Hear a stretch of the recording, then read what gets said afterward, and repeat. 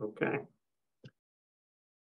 So the two products that we released this year that we're going to be talking about are the Water Deficit Trends tool and the Spatial Climate Analysis tool. And they were kind of natural directions for us to go after we developed our GIS products a couple of years ago, and those kind of matured a little bit.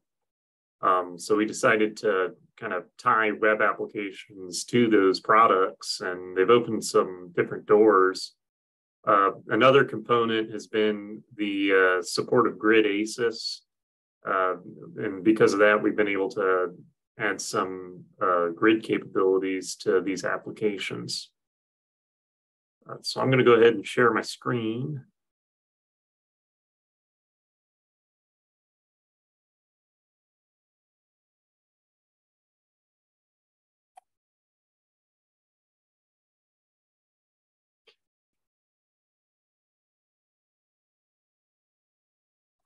Okay, hopefully you can see my screen now. So first up, we're going to talk about the Water Deficit Trends tool, which we released first. To access this tool, just like most of our web applications, you just go up to Services at the top of our homepage at hprcc.unl.edu. You go to Services and then Online Data Services. And when you're here, you get a listing of all of our web applications. If you scroll down in the Maps and Graphs section, towards the bottom, it's in alphabetical order, we have Water Deficit Trends. And we'll be removing this notice in the next couple months, hopefully. So Water Deficit Trends is an attempt to let you look at kind of midterm trends in our longer-term SPI analyses. And it'll do those trends up to 6 months in the past. So right off the bat, we have our map here on the right-hand side where we're displaying all the information. And then on the left-hand side, we have kind of our layer control panel that controls what's going on the right-hand side. So what we're looking at right now is the 30-day SPI. And that's what's colored here. So for instance, in Lincoln, Nebraska, we got this orange color. So we know that the SPI is between -1.5 and -2. And if we hover over the point, we can see exactly what the value is. But we also have this arrow that's giving us an indication of what the trend in the SPI has been. And we set that trend range using this slider here. So over the past week, at Lincoln Airport, the SPI has been trending down. If we take that back a couple more weeks, say to 3 weeks, we can see that we've still been on a downward trend with the SPI. So if we zoom back out, we can kind of see that this capability is supported for any station that we can calculate SPI for, or SPEI. We'd like to add precipitation as an option to this in the future, but these are the two that we're supporting right now. You can change to SPEI using the product button here. And then we can change the time scale here as well. So if we want to look at the 90-day SPI, we can see that's colored here on the color scale. And then we're comparing the 90-day SPI from today to the 90-day SPI 3 weeks ago on August 3rd. And I believe these are tied to Wednesday's Wednesday SPI collections. So we're looking at weekly values compared to today's value. We have some additional layers available. So first one is the US Drought Monitor. So this is the latest drought monitor that's being overlaid, and if you scroll down, you can see the key for that. And this kind of opens up some doors for, helping do some drought analyses using this tool. So if you wanted to look at areas of potential drought improvement or degradation, you can kind of identify those areas a little bit using this tool if you're relying on SPI or SPEI. You can also overlay RFC boundaries. Some of these boundaries take a second to load. So you can see they're labeled in green here. And we can also do CWA boundaries. And this one takes the longest to load. But there they are. Another interesting feature of this tool is the ability to overlay the USGS gauges. And we do that by region. So right now we've loaded the Missouri region for the USGS, and we have the flood states color coded. So if we take a look here for, here's an orange one, and orange means is minor flooding. We can click on any of these USGS gauges, and it'll load from AHIPS the flood state information. So you can see here, minor flooding, 16 feet. So this is a kind of neat little feature we added. We're not sure what the application is per se yet, but we had the ability to add it, so we did it. Neat thing, what I think is a neat thing is, so you can see there's some gray spots here, and the gray spots are normally stations that we either don't have data for, or that AHIPS doesn't have data for, or they don't monitor it for flood stages. So for instance, this station right here, when we click on this, instead of an AHIPS graph, we're going to get a USGS graph from water data.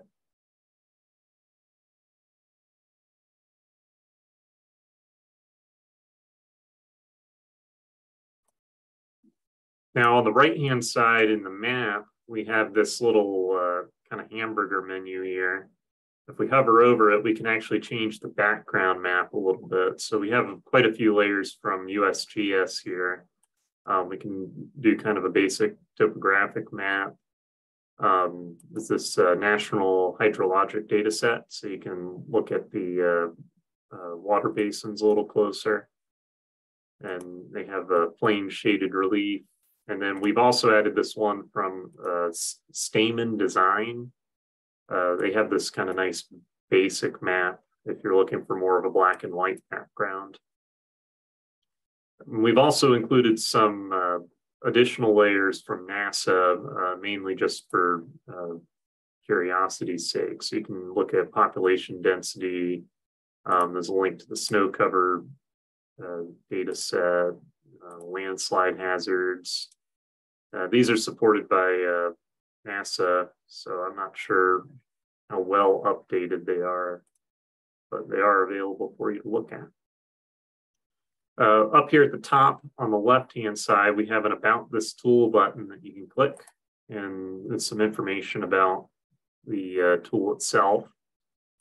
And then there's also this question mark here that if you click it, you'll get a little short tutorial that you can step through that kind of goes through what we're talking about today. But of course, this is only half of the tool. So we can actually look at any of these stations and kind of pull up a better analysis of what we're looking at here. So we can see here there's been a 3-week downward trend in Lincoln, Nebraska. So if we click on this, we'll pull up the trend analysis panel. And this is where you can actually look at this weekly SPI information. So we have the SPI and SPEI plotted on here. This is the black and blue lines. You can see sometimes there's problems with calculating SPI because there's certain data requirements in order to calculate that. So on certain stations, you might get a break that appears. So that's why that can happen. That's also why sometimes you can't get the full number of weeks that you'd like. So we can go back 8 weeks here. We can see the precipitations plotted on here and the normal precipitation. So we can see that Lincoln, Nebraska has been largely below normal. And we're looking purely at precipitation values. We can also see the average temperature compared to the normal. And up at the top here, we also have this weekly, the dates, but underneath the dates, there's this weekly drought monitor level. So you can see that Lincoln was not in drought until August 10th when it was at D0. And I think if we can confirm this by pulling it up, and we're in yellow now, and yellow is D0. And if we look at, I guess, a more interesting area that might have a little more going on, so maybe here on the Arkansas River, we might see a little more variety. Yeah, you can see D3 became D4 later in the year. So you can, again, right here at the bottom, you can change the time scale that you're looking at. So this is the period of analysis for each data point. So in this case, you're looking at the 30-day SPI on July 6th, the 30-day precipitation on July 6th, et cetera. And we can change this to up to 90 days. So we can look at the 90-day precipitation. Oh, there must be one of the data sets must not be complete for this. I'll pick another station. Syracuse. Oh, well, maybe that's a bigger problem.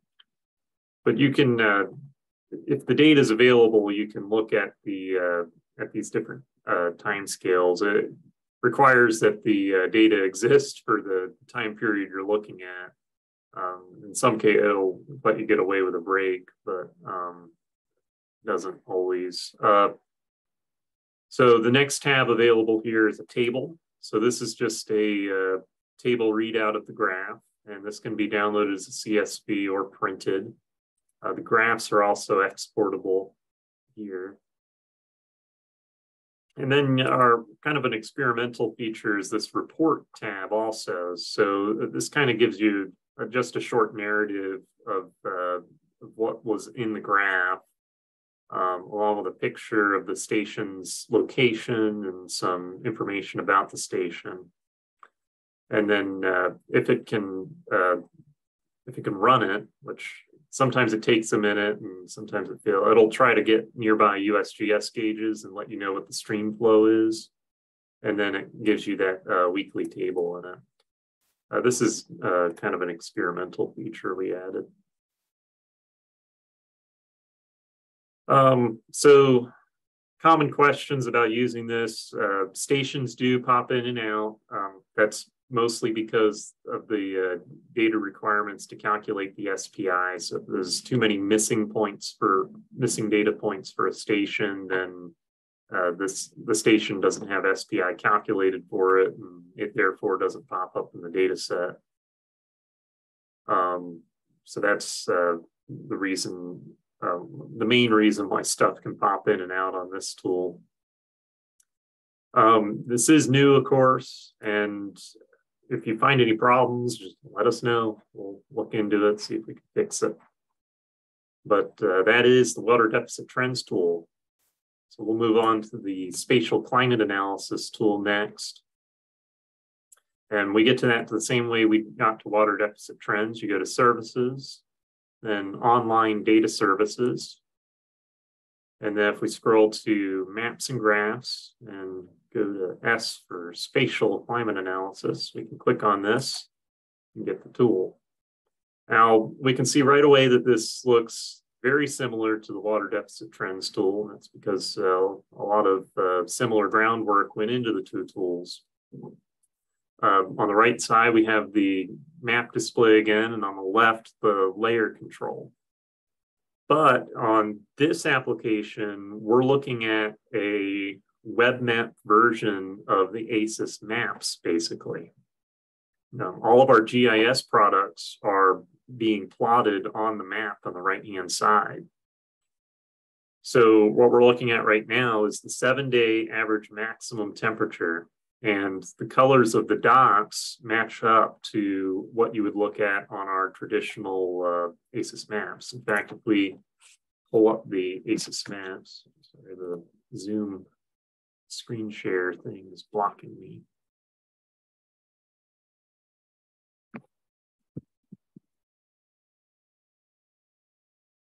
Pull up the ACES maps here.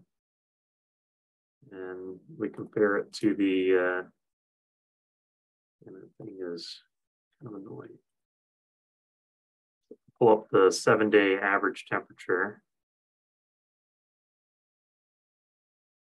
as a dot map, and then compare that to the dot map for the 7-day average temperature here. Find an interesting data point. Here's some red dots in Oklahoma. And if we look on the ACES map here, 7-day temperature. Oh, you know what? I realized now as I'm saying this, there probably is a difference. Because the old maps use what's visible, and in this case, it's using what's available in the entire data set. So it's trying to draw these contours, including places like Puerto Rico and Hawaii. So that's probably why there's some differences. But anyway, the coloring scheme is similar to the ACES maps, which you'll when I pull up the contours, you'll see why I bring this up. So you're going to see consistency in the way that we draw the colors on the dot maps versus the contours. So you can pick any product here. You can pick the time scale just like you can in the map images, but we can also change this to a contour map. And because this is a national product that you can zoom in on, we had to add more contours to this. And because of that, these contours will not match what you see in the map images. And that's in contrast to the dots, where you're at least getting the same number of color levels and the contouring scheme is very similar. The dots are neat because you can hover over them to get values. So if we wanted to look up in North Dakota, Bismarck, we can hover over and see that the 7-day average temperature was 74.1 degrees. And we can also click on any of these stations to learn more about them. So if we want to look at the Bismarck Municipal Airport, we can click on it, and it's going to open up our Station Data Explorer pointed at Bismarck Municipal Airport. Then we can kind of dive into more of the features of this. So if you want to look at the monthly precipitation 2020 for Bismarck, we can do that. And then our Station Data Explorer lets you link to these graphs also. So if you wanted to have to be able to pull this up all the time, you could bookmark this link here, and you'd be able to pull up the 2020 precipitation graph anytime. It's kind of a bigger deal if you're looking at something that actually updates, maybe the annual climate graph for this year. So that links to the Station Data Explorer, older product, but it's kind of a nice feature to have. So that's the colored station points. We can also turn on contours, which hides the station points, but you can look at the contours, or you can do contours with station points. And the station points are only going to appear at a certain zoom level. So if we zoom in a little bit more, we should start to see the station points appear. So we can see text representations of the data pop up here. So for average temperature, we can see it looks like North Dakota has been around 70 degrees in this region. But just like the water deficit tool, we have some other layers too. So we can overlay the drought monitor again, which could be more interesting if we put something like the departure from normal, percent of normal precipitation on here. And maybe a longer time scale. So we can look at the percent of normal precipitation on top of the drought monitor. So that's a neat little feature. And then we again have our RFC and CWA boundaries.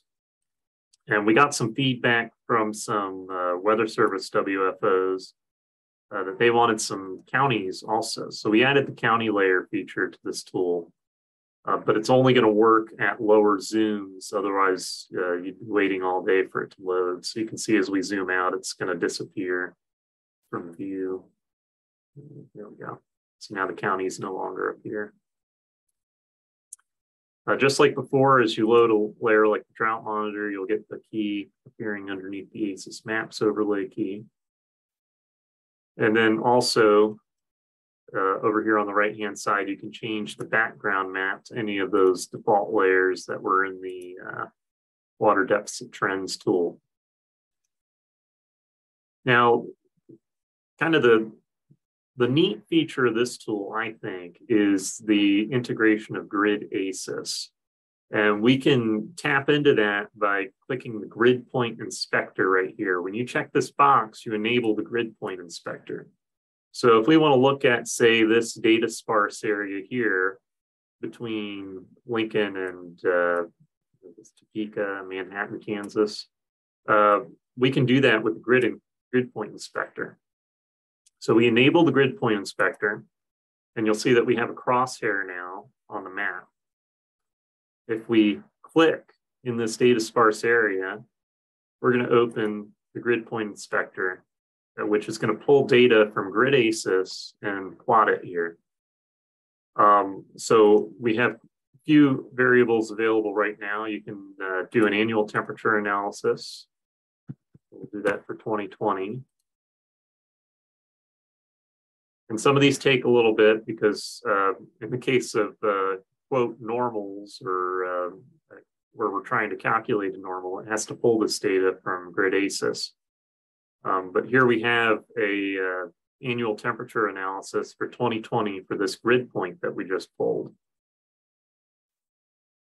We can do that average temperature graph that we defaulted to. The max and min temperatures are line graphs, just like the average temperature graph. We can look at first and last freeze dates. So say we want to look at first and last freeze dates between 2010 and 2020.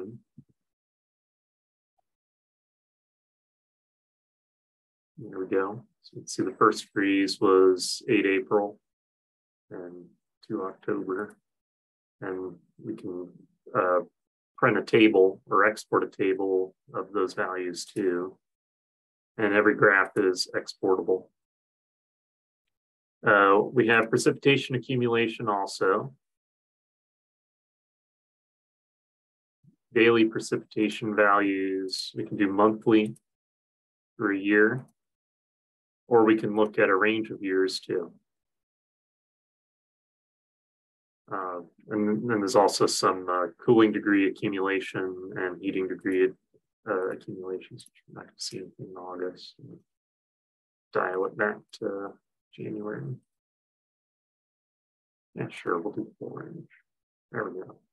Looks like there's a little crowding. So this is the grid point inspector, and just like our all of our tools that we've been talking about, we have an About This Tool button and a little tutorial button that can step you through what's going on. We can also link to any of these grid point graphs. So if you bookmark this link, you'll always pull up this heating degree day graph.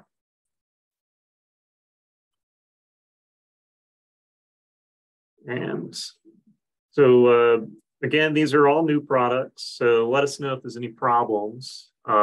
You can contact us by going to About Us and Contact Us.